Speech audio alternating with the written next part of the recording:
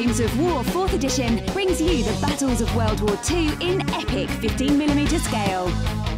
Go to beastsofwar.com to get the latest in news, tactics and tutorials. Anime cyberpunk style meets skirmish combat in Infinity. Experience 8 high-tech factions and fight to control the human sphere at the Infinity Hub on beastsofwar.com. Hi everybody, we are back for What's in the Box, and today we are having a look at bolt action. John, what do we have?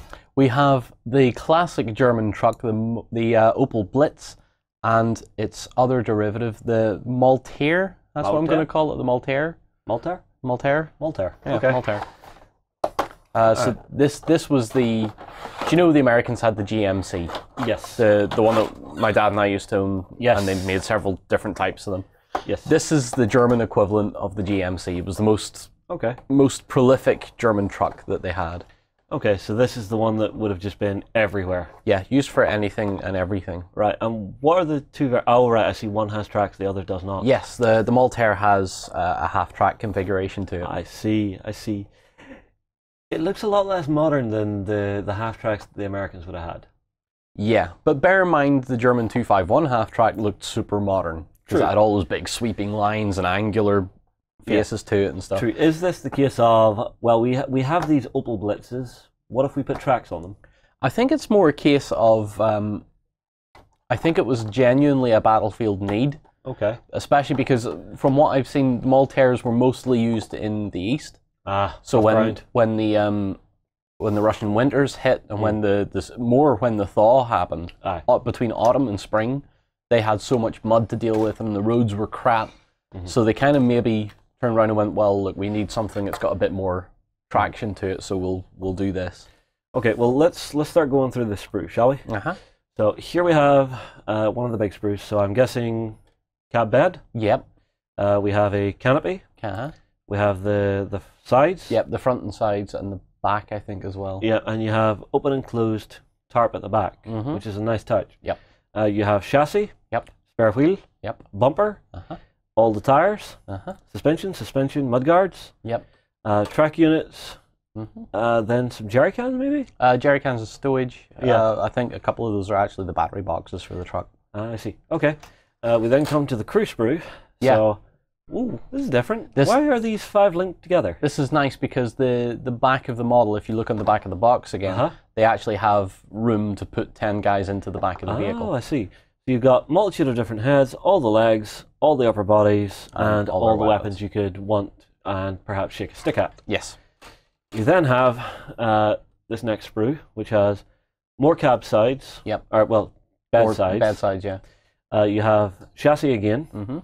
You have the front of the cab metalwork, which is the front axle area. Yep. You then have the sides of the engine compartment. Yep. You have the back of the cab, the front of the cab with the bonnet. Yep. 2 doors, the very front of the engine compartment. You have the seats. What is this? Is this internal detail? That's the base of the cab, I believe. Okay. You have a mixture of lights and such down here. Steering wheel, entrenching tool. Yep. Pick, driver with his hands on the wheel. And these, which are seats for the back. Yes. Okay. So, looks to be a reasonably simple kit.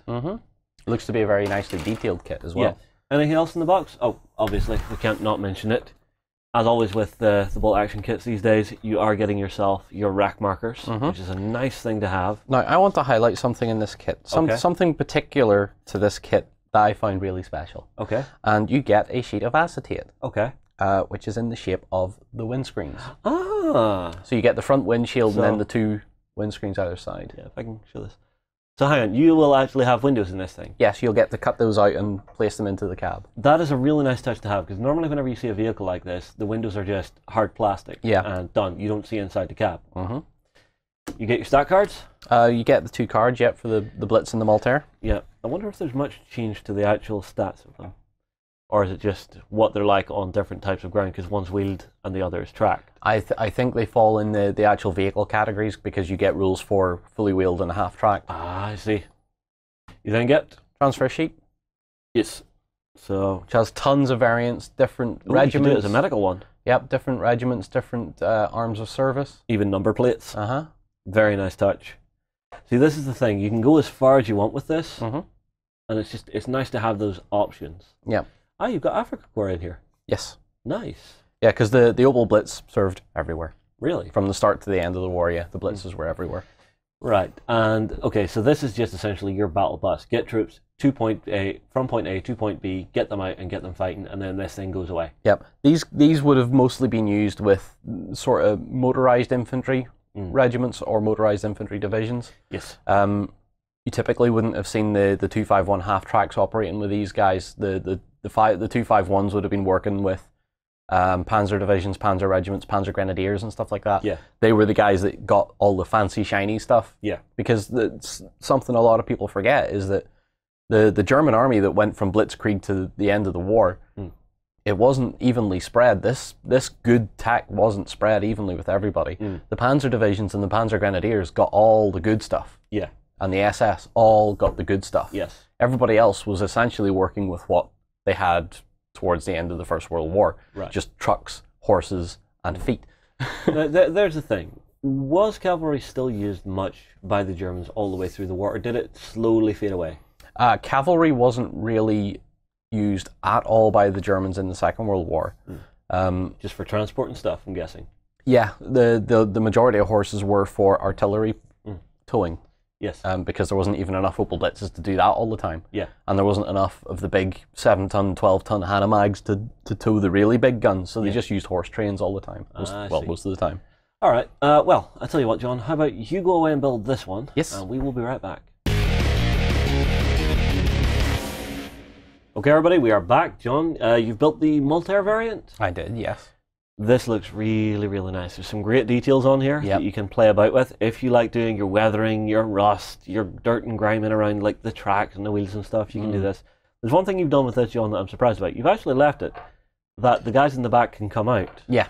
So you can have it empty or loaded, which is a nice touch. I kind of like those. What I'd really like to do is magnetize them so that if when you're playing a game and you have embarked troops on it, they're in it. When they disembark, just take those guys out, and that actually denotes visually if the truck's transporting or not. It's actually nice that the kit allows you to do that very easily. And I mean, like these guys, whenever you see them just all lined up in a row, they are very, very nicely detailed. They're just chilling. Yeah. The other thing is the way you've done this, John. It'll make it a lot easier to paint these guys if they're just being popped in and out. So nice. Yeah, I think it works. Okay, so Opel Blitzes and Maultiers. Yes. So you're saying mostly they were used on the Eastern Front during the thaw. Yeah. Were they effective? I would assume they are, because you never see a lot of reports stating that their transport wasn't good. The problem with German transport trucks like the Maultier and the Blitz was that there just wasn't enough of them. Because they were moving... What was the size of the army that started Operation Barbarossa? Or Skinny, you could tell me that, but I'd say it's somewhere in the region of 3 million. Right. Now, that's a lot of men to shift. Yeah. You don't have that many trucks. Yeah, not to mention the fact that if the front's moving incredibly quickly, which it did, you know, keeping your main military force up with the actual spear tip can become a bit of a problem. And you find that when you have a limited supply of fast-moving mobile transport, the last thing you want to be doing is sticking troops in that. What you need to be sticking in it is fuel and ammunition for the tanks that are up front that are doing the push. Well, this then kind of makes sense, because then after an area has been conquered, you have the foot sluggers, you know, marching in, taking a rest. Next set comes in, that set takes a rest, the set that's already there moves on and moves further into your occupied territory. Yeah, and what you find is a lot of the footage from the east, from the eastern campaigns, is the German army marching. Because they just couldn't afford to have transport vehicles moving men around when men are perfectly capable of moving on their own. Yes. Whereas fuel barrels and ammunition boxes aren't. Yeah, well, you know, we're kind of designed to move, so yes. Yeah. So you see for a lot of the footage that you see throughout the Second World War from the German side, you have to take it with a bit of a pinch of salt, because most of the time it was the likes of Goebbels and that were saying, film the good stuff. Film the panzer divisions. You know, that's the glorious spear tip of the army. This is the thing. There was very much a thing of, like, all right, I know we talk about him a lot, Michael Whitman. Yeah. He was the poster boy.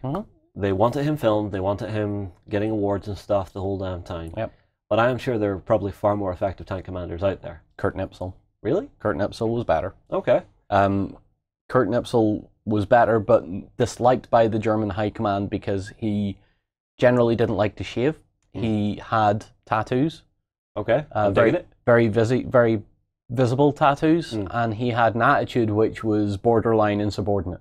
Really? Yeah, he did not like the high command of the German army, and I think that's possibly partly because I have a feeling that Nipsel was a professional soldier and nothing else. He wasn't a party man. He wasn't on the side of what the Nazis were up to and what their plans were. Yeah. He was a professional soldier and he just wanted to do his job. Yeah. And when he seen things not being done the way he believed it, he would react and he would bawl and shout at people and threaten people. Like, do you remember when I finished the SS project and we were talking about Kurt Nipsel's encounter with some Gestapo members? Vaguely. Reiterate just in case everybody out there doesn't know it. A few guys corrected me on that, so I do appreciate that. Now, apparently, Kurt Nipsel's Tiger troop was moving in Russia somewhere, and they came across a bunch of Gestapo that were having a go at someone. Right. I can't remember exactly if they were Jewish or not, or whatever was going on. And Kurt got out of his Tiger and came over and asked them what they're doing, and they said, "Well, they've done this. We're interrogating them," and he's like, "They're civilians. Let them go. They haven't done anything wrong." And the Gestapo guy sort of says, "We're going to shoot them. You know, that's what we are here to do. These people are bad. We're going to shoot them." And Kurt Nipsel apparently turns to his Tiger troop and says, and points at the Gestapo guys. And the Gestapo, all they see is 5 Tiger turrets swinging around to them. Oh. And it was one of those, don't argue with me. I have 5 tanks. But that's why Kurt wasn't particularly liked by the high command. They accepted that he was good. But they didn't want him to be the poster child. There was far better, far more fitting soldiers in the SS and some of the bigger Wehrmacht units.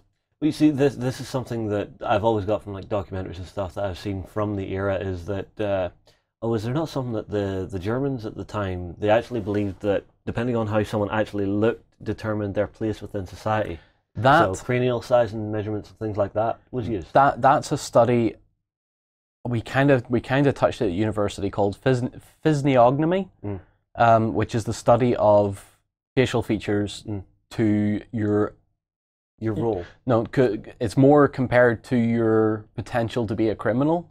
Oh. Okay. So there's certain facial features that, in centuries and decades past, people said you could attribute certain facial features to a criminal. Ah, so because you look like a criminal, you might. You ever get that phrase when you see someone come up on the news and it's like, this person has been done for name of crime here. Yeah. And you look at the picture and you go, he looks like a guy that would do that. Yeah. That's your head going low brow, wide eyes or narrow eyes and all these little facial features. And that played a part in some of how Nazi Germany operated in the background. It's also something we see in a lot of artwork. So it doesn't matter what genre or type you're looking at. If you look at, say, the propaganda posters of the time, American propaganda posters, whenever it was showing a GI, you know, it was this lantern-jawed, upper crust, yes, I am man's man, I am what you believe a soldier should be. Yeah. Whenever they were showing Germans within those propaganda posters, you know, there was always a bit of a shift there. The Germans looked evil. The Germans looked like the bad guys. The Germans played their own propaganda against themselves, and the Americans played it against them as well. The Germans love straight cut, sharp angled propaganda posters. Yeah. There's always a classic one of a German soldier, a sailor, and an airman, and they've all got the really sharp chin. The helmets cover the eyes. There's no eyes visible. It's a shadow. It's a very straight, almost automaton sort of look, and it's very powerful imagery. Don't get me wrong. It is amazing looking imagery, but the Allies were able to counter that by making it look more sinister. You can see the sinister aspect. It's very intimidating the way it's actually designed to begin with, and whenever you're presented with that as these are the enemy, they look intimidating. I mean, like, I'm sure from the German side of it, these guys looked martial, you know, strength of the Reich and all that. But whenever you show it to the other side, they'll look at it and go, no, those are the bad guys. That now looks bad to me because of it. But so a lot of it is perception. But it's played off because and I hate to bring this up, but the American propaganda against the Japanese was horrendous. Yes. If you look at that today, and if you're not shocked by how the Americans portrayed the Japanese during the Second World War, it is awful. But it's on the same par as the propaganda the Germans used against the Jews. Yes. It focuses on certain facial features, particularly with the Americans versus Japanese. It's the skin color, it's the eye shape. Yes. In Germany, of course, we know that you've seen plenty of the propaganda posters, how they portrayed the Jewish population and stuff like that. And that is a horrible thing to admit to, but it is the best way to motivate a people against someone else. Yes. It's to demonize. You dehumanize them. Dehumanize what your enemy looks like.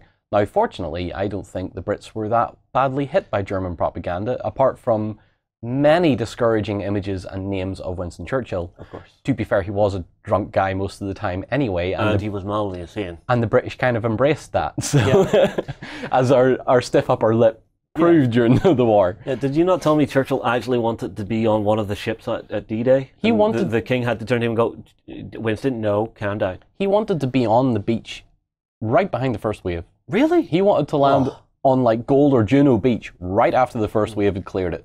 And even Montgomery and the king had to step in. And it was only when the king stepped in that Churchill went, okay, I will wait 24 hours. And you're like, all right, Winston. It's still 24 hours. We may revisit this. Yeah, we'll talk about it in 23 hours until you know. We see, there's something I always find with history. History is written by the victor. And so, I mean, like, you talking about the Japanese propaganda that the Americans came out with, that's not something that's ever really taught in schools. No. You know, anything that the British would have done. I mean, like, there was one you told me about where German officers who had been captured were actually taken to a manor house here in England. It was lovely. They were actually set up in there, but they actually had the entire place bugged to actually try and get secrets out of them. Yep. Clever way to do it, but we've done some shady stuff too. Absolutely. It's hard to list some of the crazy borderline legal things that the Allied armies, the victorious Allied armies did during the war. Spying on German prisoners is probably one of the more milder ones that we've done, again, to be honest. It's one that I could quickly think of because you really have to dig to find some of this stuff. Yeah. All right, well, I think we've winded on long enough. That was the Opel Blitz Maultier unboxing. How do you use them in your games of bolt action? What interesting facts from the Allied side of things do you have that you would maybe want to start a discussion with people about? Drop them in the comments below. We'll move on. We'll see you in the next one. Go ahead and check out our other content on screen now, and be sure to check out beastsofwar.com for the latest gaming news and gaming Let's Plays. And while you're at it, why not hit subscribe and remember to ding our dong. Go on, you know you want to click it. Go on.